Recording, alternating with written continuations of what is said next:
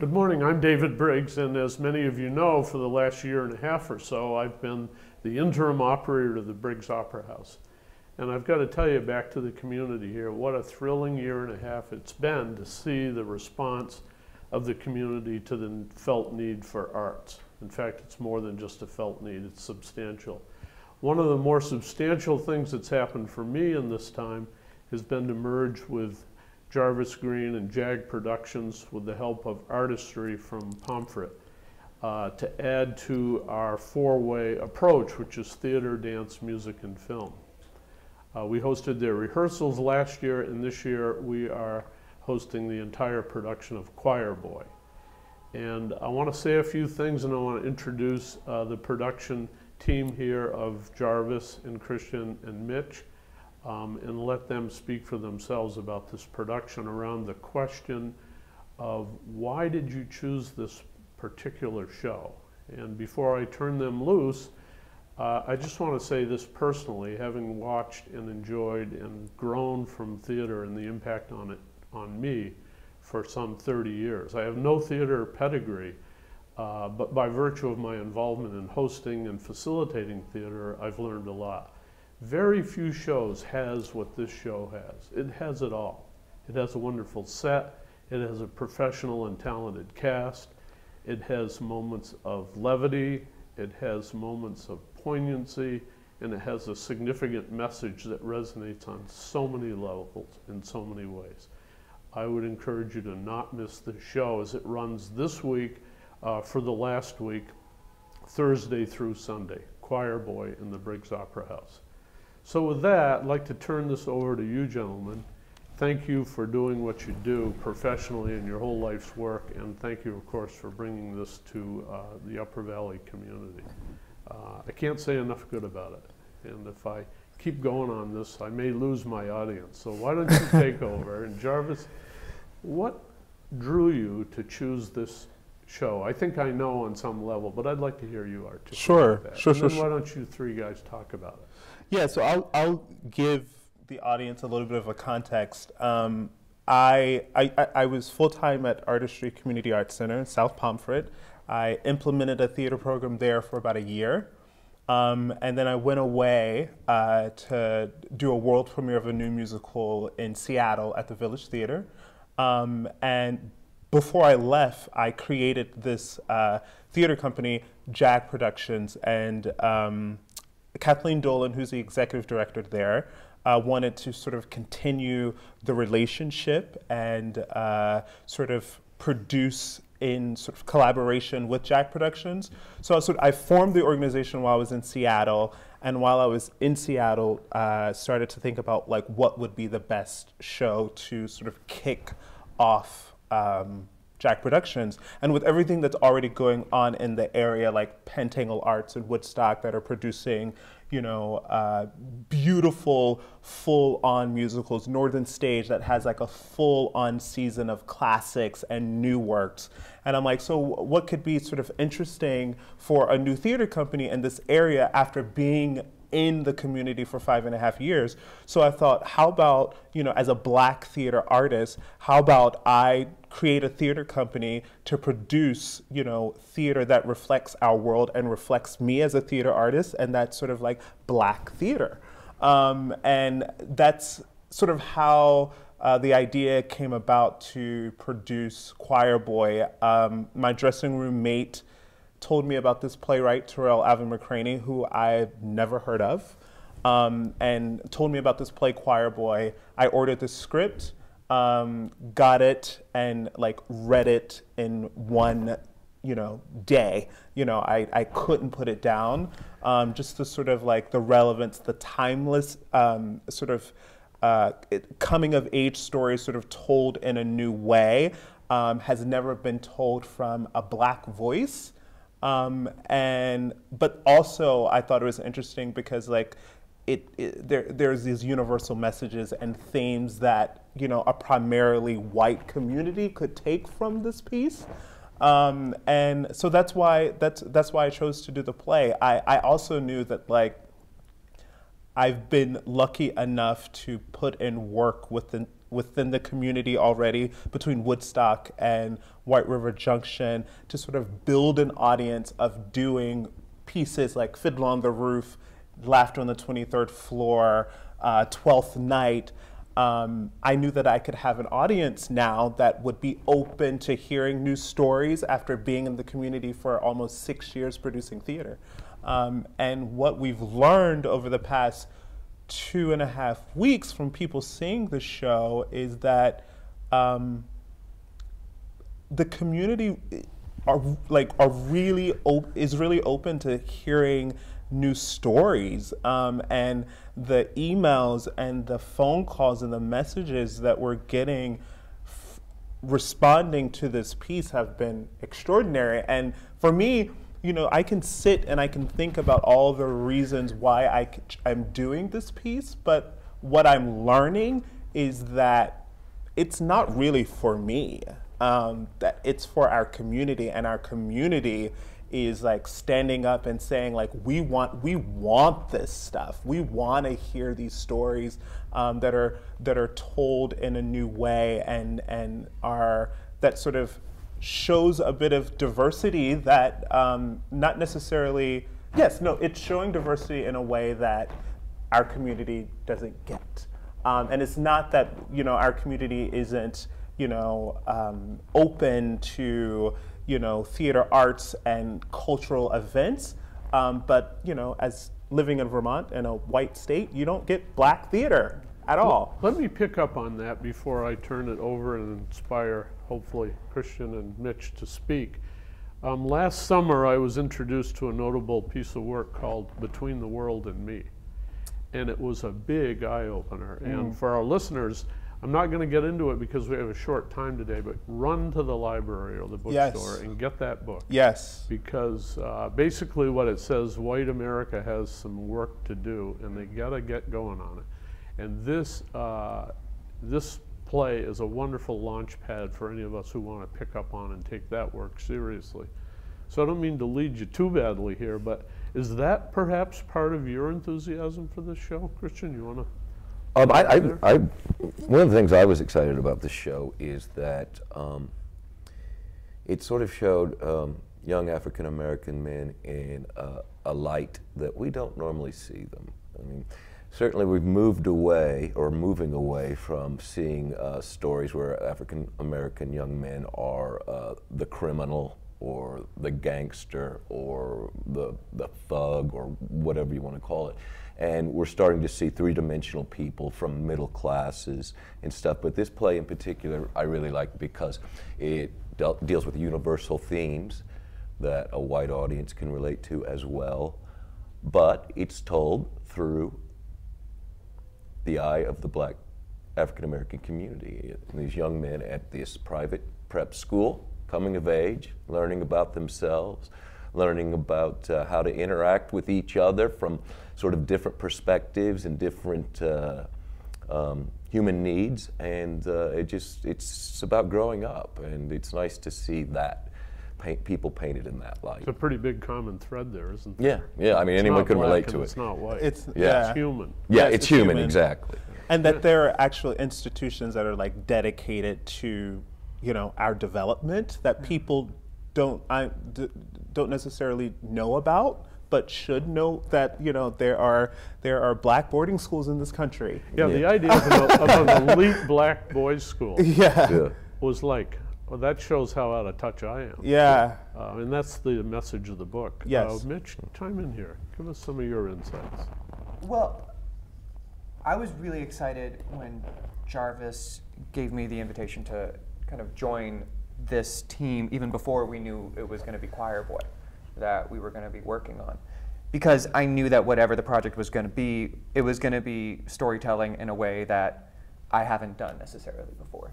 I have a fancy college degree, and we've done Shakespeare and done Chekhov and done the classics, and that's great, and it's always fun to reapproach those with a new light and in context of where we are today, but I'm more excited now about the stories that haven't been told.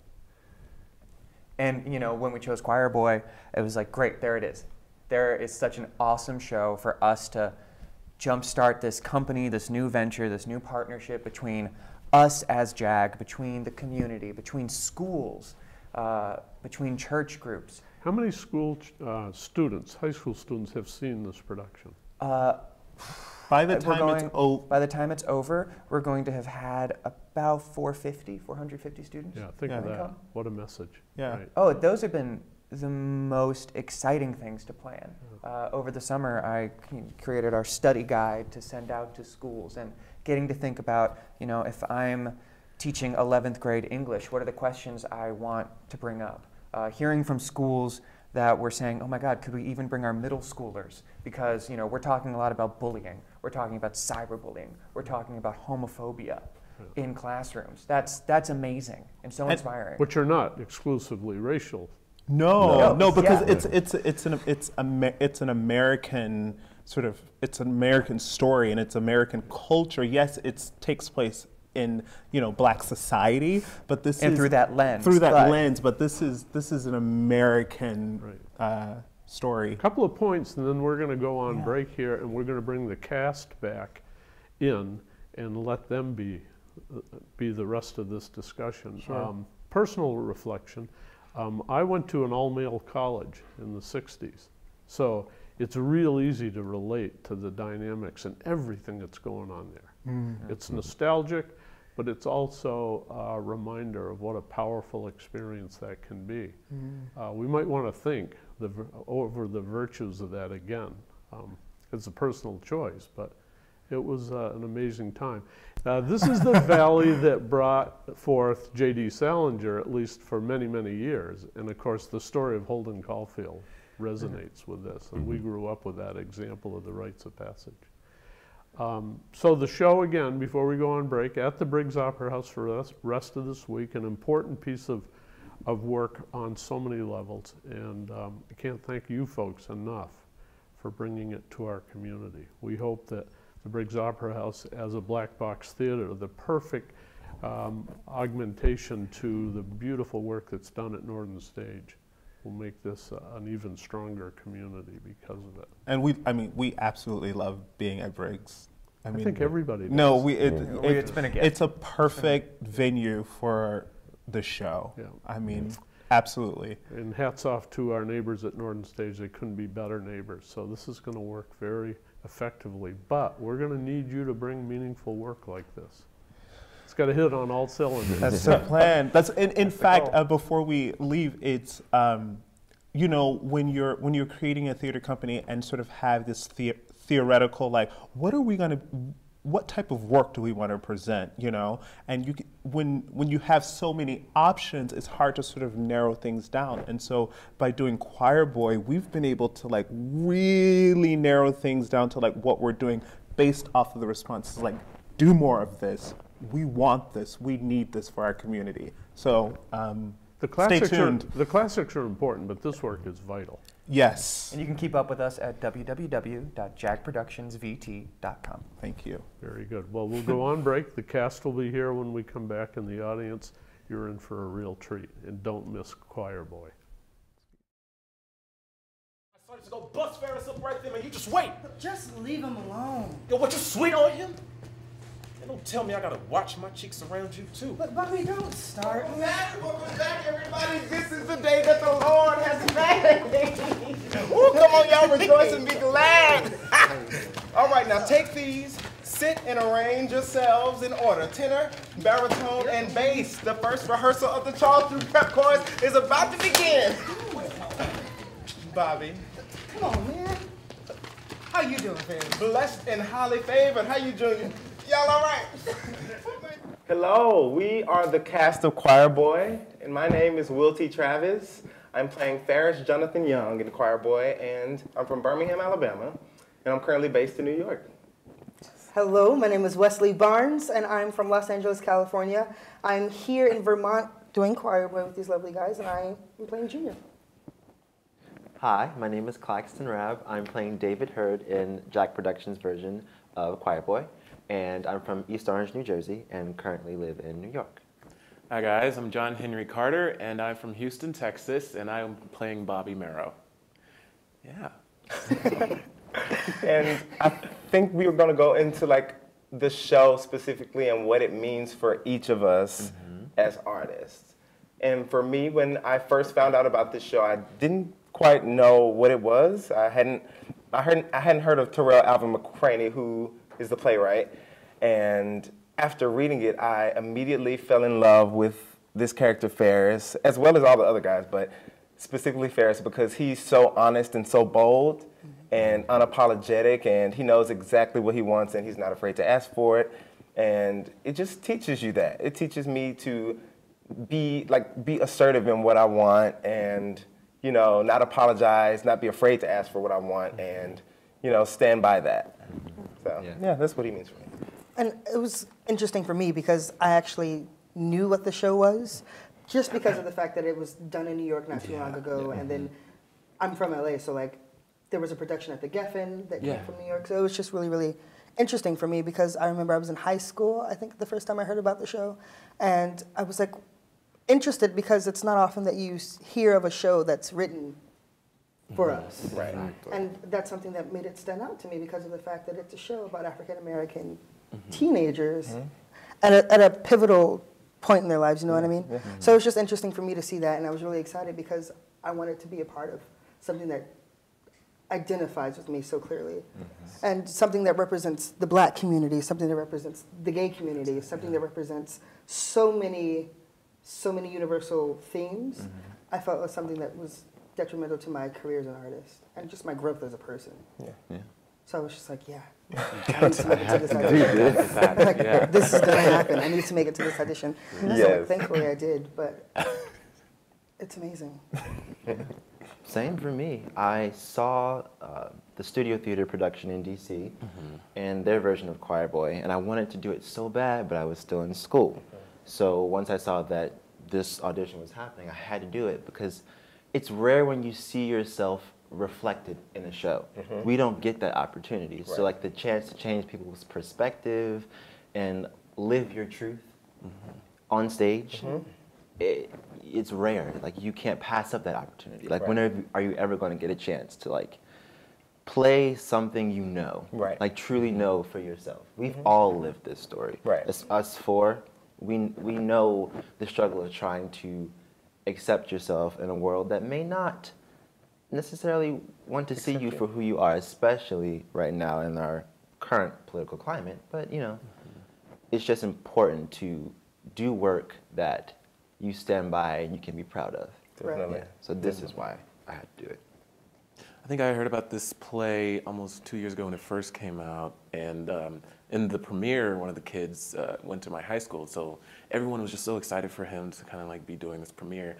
And I didn't really know who Terrell Alvin McCraney was at that point. I just knew that he'd written this bomb play, and I was like, okay, here's a play about black boys, and we don't have to pretend to be anything but ourselves in certain situations. And then I saw the breakdown, and I got the play, and I read it, and I was like, wow, this is amazing. Like his language is so well developed, and all the characters are well developed, and like these are 5 kids going through something that it's hard for them to explain themselves, and for him to have such good writing so that we can explain this to an audience who probably has never experienced what we've gone through.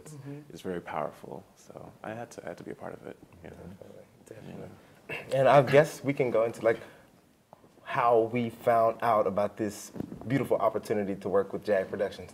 And I guess let's start with John. Like, how did you find out about this audition? How did you find out about it? Like, what led you to this? So yeah, I saw it on Playbill.com, and the casting director, Paul Fouquet, he also cast me in Comedy of Errors at ASF, Alabama Shakespeare Festival.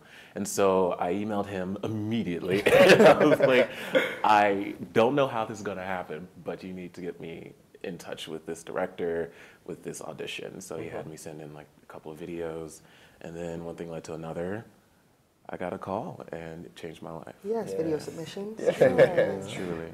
Yes. Same thing. Saw it on Playbill and backstage, and I emailed Mitch, our associate producer, and set up an audition time. I was in DC at the time, and I was just moving back home to Jersey, and I made the time. Thankfully, the times coincided, so when I was moving home, the audition was the same week, so it was perfect. Yes. So I moved all my stuff from DC, and the next day auditioned, did the callback on that Wednesday, and then a few weeks later got the email that this was happening, and life was made. Yeah. And same for me, Playbill. Thank you, Playbill.com. Right.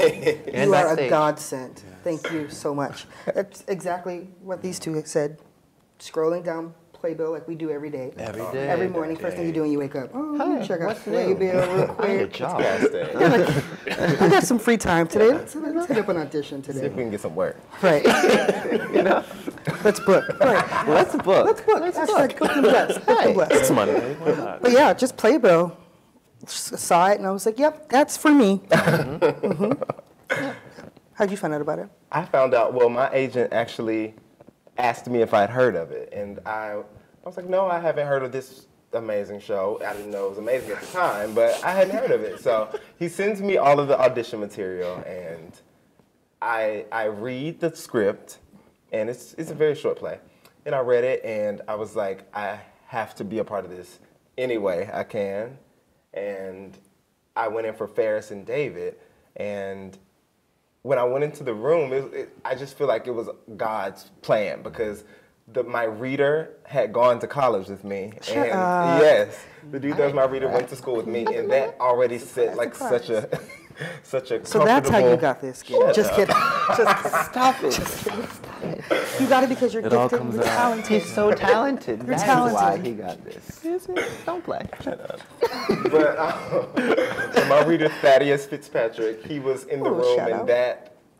that like made me feel so comfortable, and I felt this sense of love, and I felt that behind the table. Like I could feel the energy and the love in the room, and I was like, even if I don't book this, I want to work with these guys, because they seem so genuine, so sweet, so nice, and they are. And shout out to Jarvis and Mitch, they're everything. So that's how I found out about it, and I'm so blessed and happy that I was chosen to do this. Because it's rare. They're always like, they're all rooting for you behind the table. Yes. But most times you don't feel that. Yeah. But this time You it's different. felt it. Like when you The walk in the energy room, was you see, different. like you meet Jarvis for the first time, and Jarvis literally is sitting behind the table like this. Yes. So welcome. Yeah. I wish I'd been able to see that. And going into like our process here, like Vermont, and the process of like rehearsals and all of that. For me, I guess I would say it's been pretty smooth. Like Vermont is beautiful. I've never been here before, and we got here like at the perfect time. Like mid-October, the foliage was like It's something to be proud of. Yeah. Like It's I've something never definitely beautiful. experienced seasons Yes. until getting here. yes. That's Like true. this is fall. Like This is fall. This is like the truly leaves, fall. you know? Like leaves are falling. You have colorful trees. I'm from California, so we have palm trees. Yeah. True. Palm trees. That's about it. But here, like Y'all have rivers, you know? rivers And with water in trees. I'm sorry, I love LA, but there's no water in the LA beautiful. River. You turn on your sink and there's the LA River. That's as much water as you got. No. It's flammable. Hey, watch your mouth. I get to talk about LA. You don't. My mom's from California, so Anyways, back to the show. Back to the show. Back to the rehearsal We process. digress. We digress. We had 3 weeks of rehearsal. 3.5. 3.5. Yeah. Yeah, 3, and we all had the script and had everything we needed as far as that, and we had the lyrics to all of the songs, but we didn't quite have the arrangements. And Darius Smith is our MD, and he's phenomenal. And we came in and just hit the ground running with music. We worked on music for like a week and a half until we like knew everything like by memory. We were all booked for all of the music, and we pretty much just built upon that. Yeah. And He dug in he dug in to make and sure we had it locked. Yeah, brought it's it to interesting life. because we've all done musicals before, but Right. and this isn't a musical by any means. No. It's a play With music. with a music element added Yeah. to it. But the fact that the music is all a cappella Yes. is something that just changes the dynamic so much. 100%. So much. And I appreciate that because of the fact that, one, I appreciate the fact that Terrell chose these spirituals specifically for the plot of the play. Yeah. And the fact that they're a cappella does so much for that too. Do you know what I mean? Right. Yep. Because like if he added music to it, I feel like that would just take away from Something. It just so diminishes much yeah, of the it. effect of that moment. Because like we are literally exposed vocally, Yes. like so exposed and in such a vulnerable place. So I just think that that's brilliant. Like I never really thought about that until this moment. So I'm just thinking out loud. Sorry, forgive me. But like, that's brilliant. Good job, Terrell. Like, Good job. Good on Terrell. you. Yes. Yeah. Good on you. But like going back to the process, it was interesting for me because of the fact that one, I've never have sung a cappella music unless I'm like in a choir setting, and then just like getting familiar with like how my voice fits in that, and then also the way that your voices fit into it too, Right. was something that was really interesting for me to work on as an artist. And intertwining the songs with the plot of the play was also something for me. Like we've all been trained to figure out like what you're saying, why you're saying it, and how that fits into the plot of the play. But literally, since these lyrics are something that's pulled from like a different entity itself, it's just, it was a different process for me to actually like go through these songs and figure out how to relate them to what's going on in that moment. You know what I mean? Because they weren't written for that moment. Right. And yet they fit so perfectly. Yeah, they fit so perfectly. It's helped me a lot with like scene into song. That seamless transition is so difficult because you don't want to seem like you're randomly breaking out into song. Right. But that scene has to push you somewhere to make that song make some sense and mean something. So it's helped a ton in making the need or want to sing that song and helping that propel the scene. Yeah. I think it's interesting that you brought up the fact of like we are musical theater people and we don't really do a lot of a cappella singing, and I think that's kind of where I had to dig into like my being challenged with this music is because I usually feel like the accompaniment is like the crutch, you know, that's what makes you feel good and everything. Like if you mess up, you know, the music is in the background just to cover that. We had no safeguard or anything. It was just us alone in it, like David said, you know, and Shout out to character development.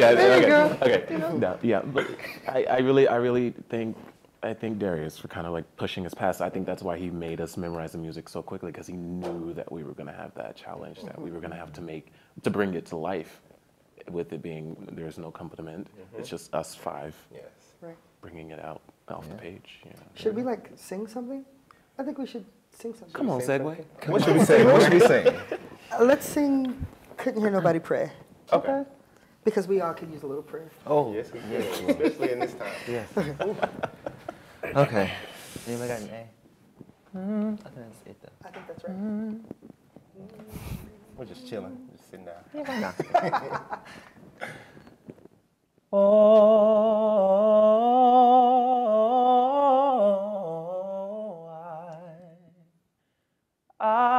I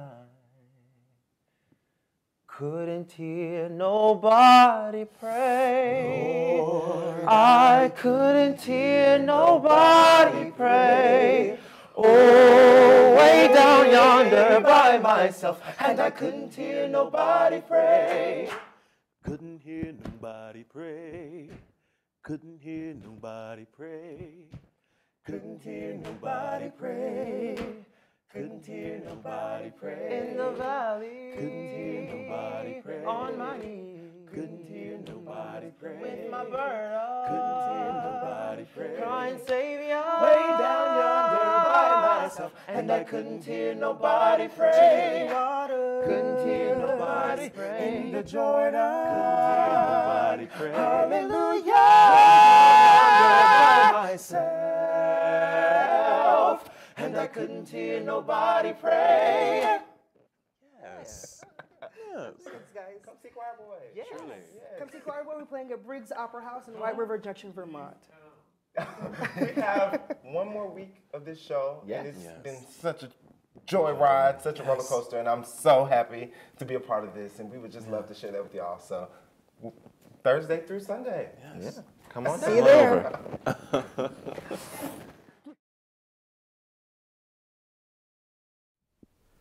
And what I'd like to remind you all in the audience today is that now forming is a group which will be called the Friends of the Briggs Opera House. So please stand by for more information on that and how you might join in this exciting evolution.